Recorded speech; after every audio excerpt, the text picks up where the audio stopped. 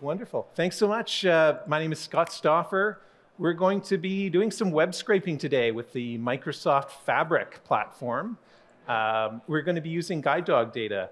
There are some dogs in the house in the back, and there's some dogs out front in the inclusive zone, inclusive lounge. So we'll get started. This, of course, was the PowerPoint auto-generated image, and I thought, that's not bad, because I did have the title Service Dogs in the cabin as opposed to Guide Dogs in the cabin, so it found a fantastic picture.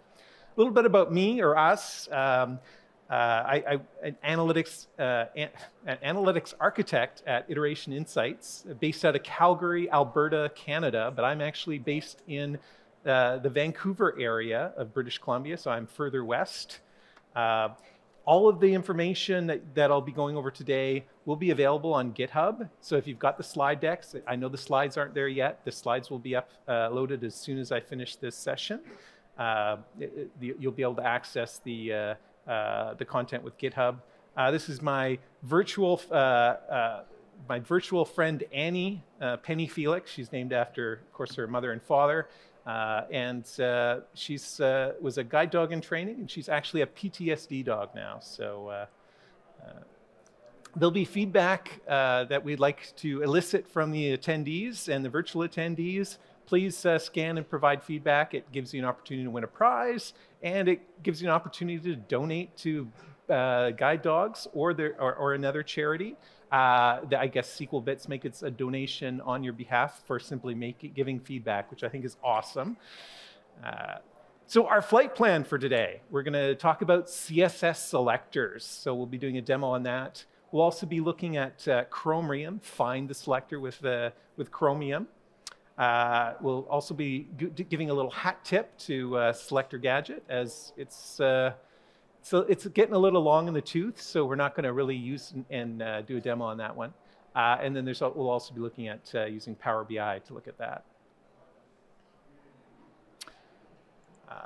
But what is this all for? What are we attempting to do at the end of this? At the end of the second leg of the journey, what we would hope to produce is something that looks a little bit like this. So this is a Power BI report.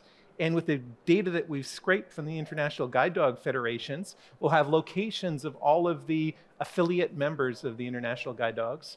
And we'll be able to use tooltips and hover over and find more pertinent information so that people can donate or volunteer, call up, go visit some of these international associations. You'll notice that, hey, there's not too many in the US. There's actually a lot more locations of the same organization. The pinpoints are simply the head offices. So if you're kind of curious, hey, wait, there's one near me. I know there's some puppy raisers near me. Most of the organizations are distributed across the countries that they reside in. So, but this is what we'll be producing.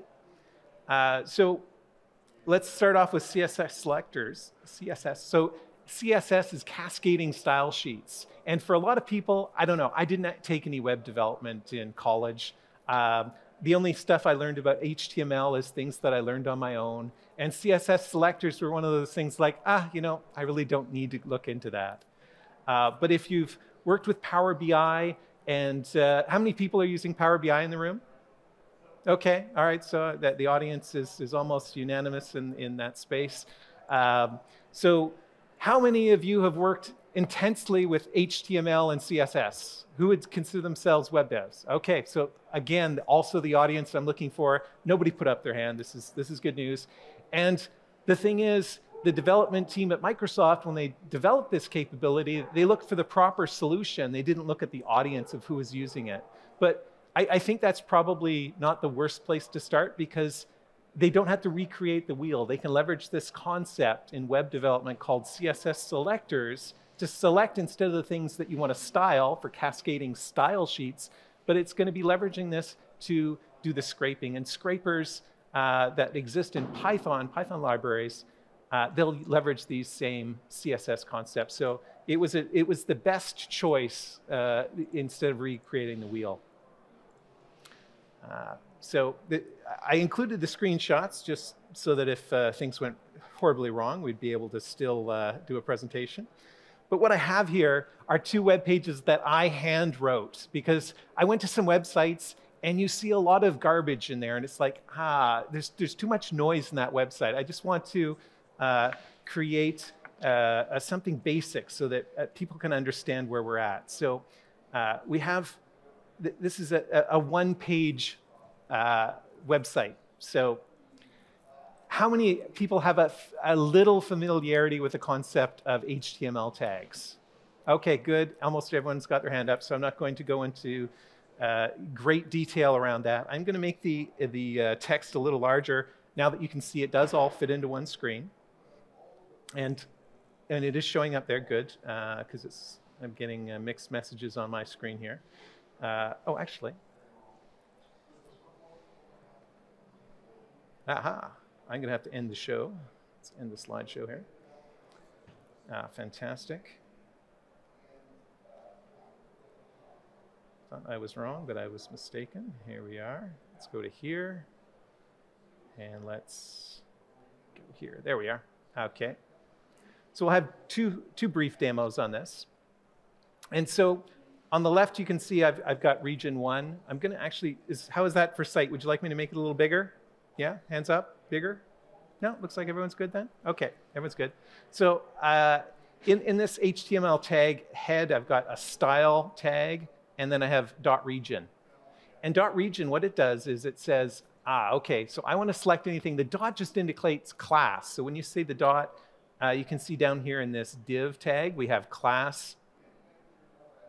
Class is just a way of indicating this element is something we want to give a name to, and we want to use it throughout, this style, I should say, is something we want to give a name to, and we want to use this style in multiple places. So we want to refer to it as a class, and we'll give it a name of region 1. So in our code, when we reference that with CSS, we use .region. If we simply want to, and what I'll do here is you can see on the right, I've got the web page that's live version of what's running on the left. And if I save it, it'll update the web page.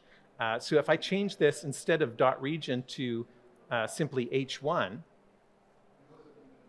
and H1 is just a header definition, and you can see it's right here. Here's our H1. And then I save the document with a Control S. If I turn this back on, it may have turned off. There we go. Let's do that. Fantastic. So let's just go, there we go. Let's just do this again. Okay, so it was region 1.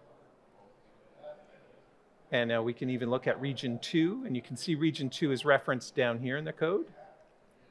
And so we will do Control S again. And so the CSS selector, we're just using it to find what we want to grab. So you can imagine that's for styling, but now we'll want to perhaps look at something like a table or a list item. We can also do this here, and we can, instead of doing a region 2, we can do an LI. And an LI is just a list item. And you can see in the hierarchy, we'll just actually Control S this really quick. And these are all list items. So it's highlighted the light blue because we've defined that in the style. Now we might also say, well, what about if we tried the UL? This is a great way of just kind of checking out, okay, well, what will that give us? Oh, and I Control S. And it gives us the same thing.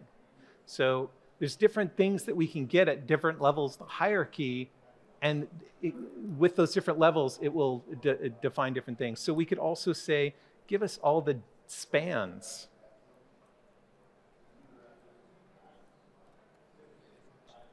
And it'll choose all the spans. So you can see that we can leverage the different tags. And so what we will probably look at is, we would look at defining different classes. And we could say, well, what if we wanted to do more than one thing? What if we want to do all the spans and all the lists?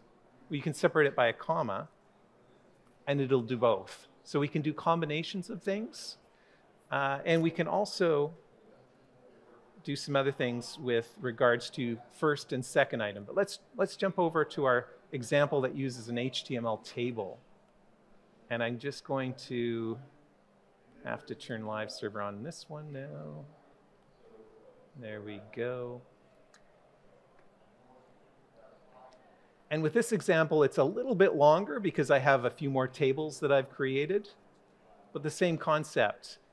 We can see here on the left, we have this table, and the TR is a table row. Cheers. And then the TH tag here reference a table header. And then I guess TD is a table data item. I'm guessing on some of these, but it seems like it's a pretty logical thing. And then all those live within the table body, and the table body lives in with the table, and the table lives within the div. So you can reference things as well through the paths down the hierarchy.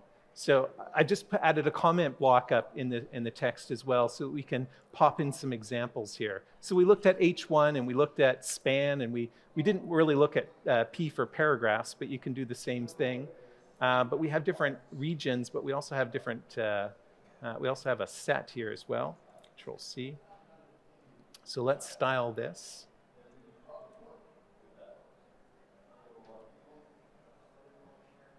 And let's do this. So we're just going to execute this, save it, I should say.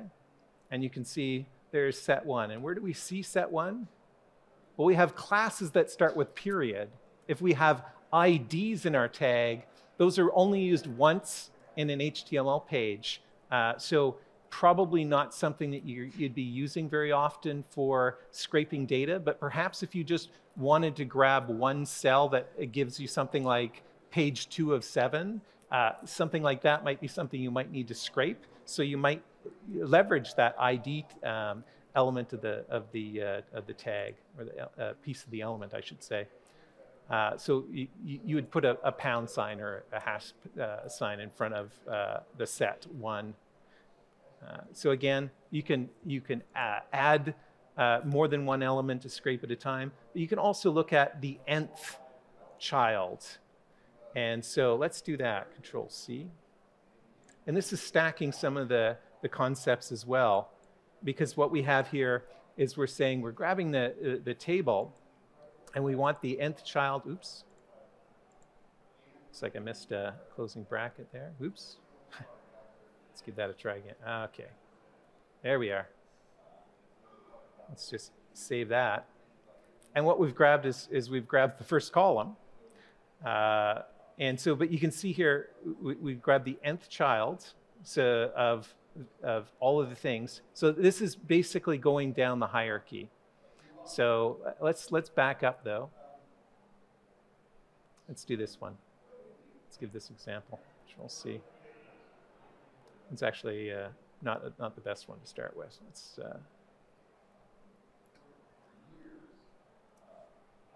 okay, Control S. Ooh. Actually, oop. Aha. Oh, I changed the thing here. Ah. You know what? Let's go back here. I think I can replace this. Hold on.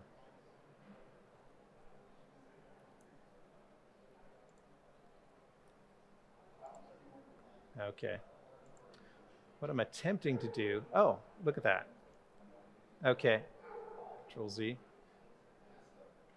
What the IntelliSense is actually helping me do when I had this selected is a moment ago, oh, there it is. There we are. So it's actually telling us the hierarchy that it's traveling through, that it's attempting to do its selectors on. It's trying to operate at the set 2 area, and it's trying to grab the 5th child in the table, and it's attempting to find the 2nd element of that child. So some things can get quite, go down through the hierarchy. So to define what that is, sometimes it's best just to simply go into your website. And so what we're going to quickly jump over to is we're going to open up this in Chrome. And now when I say Chromium is really, thanks. Chromium is really just a piece that browser technologies have grabbed. Chrome open sourced its web technologies. And this is not what I was hoping for. Let's go back here. Let's go to let's go to this website. Let's maximize this. And if we click on the inspect, if we right click on an area of a website and we say inspect, we can see the different areas, and it tells us on the left-hand side, oh, this is the div. Oh, this is the table. It gives us the selectors names. And then down at the bottom here, it tells us the path through those selectors. So you can use this to help write your CSS selector. I'm just actually going to open up the guide dog. And my browser got closed. Okay, there we are. Nope, okay. Let's just quickly check this one out. So this is the International Guide Dog Federation, and we're looking at one particular location, and it seems that, wonderful. Yes, that was a problem.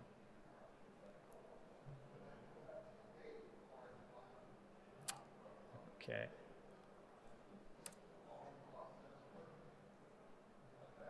There we are. Okay. So when we go here and we right click, if we wanted the address, for instance, and the phone number and the website, we can go here and we can say inspect.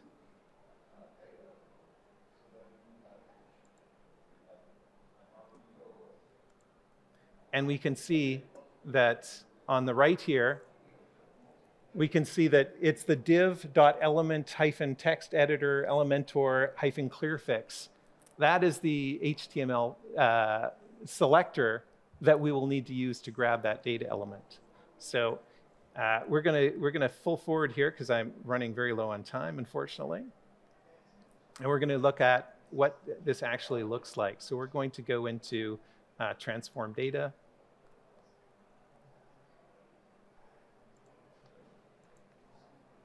And we're going to look at our all guide dog members. And we're going to actually right click here. This will probably be better if we go advanced editor. Ah, wonderful. Okay. So what we have here, if we hit enter here, we have the different CSS selectors that we're grabbing for each of these elements. And it makes it a little easier if we go and we take these and break them down like this and say, okay, so what we're grabbing is we're grabbing two rows and we're giving the first, or we're grabbing two columns, and the first column is IGDF continent, the second one is the continent link, and you can see that the UL is your user list, and we're grabbing the nth last child 3, so that there's different children that were in the hierarchy. Power BI helped us find those, what they were, but we can go and change them and make additions if we need to change some of the things. That's where we would change it. And then in this html.table, we also have, thank you, have this concept of a row selector. And the row selector helps us define what of that area makes up what would be considered a row to be pulled in. So it can be challenging to reel that in, but we've indicated that the list item on the third nth last child 3, the third element of the last child, is the one that is the construct that we'll be grabbing for the list. And I apologize, we have run very short on time. This didn't quite work out the way I'd planned. This session will likely be followed up with an additional YouTube video in the very near future to resolve some of those the loss of fidelity in the session. Apologies. I'm going to jump back to the slide deck for a moment here.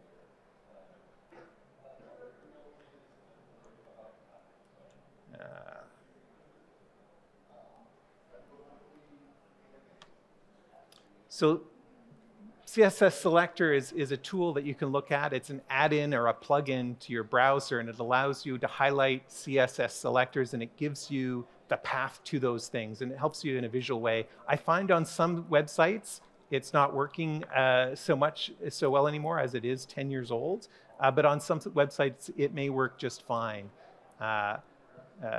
Did a short Power BI demo. Here's some of the text of that simple table, and some of the Power Query or the M code that'll construct that.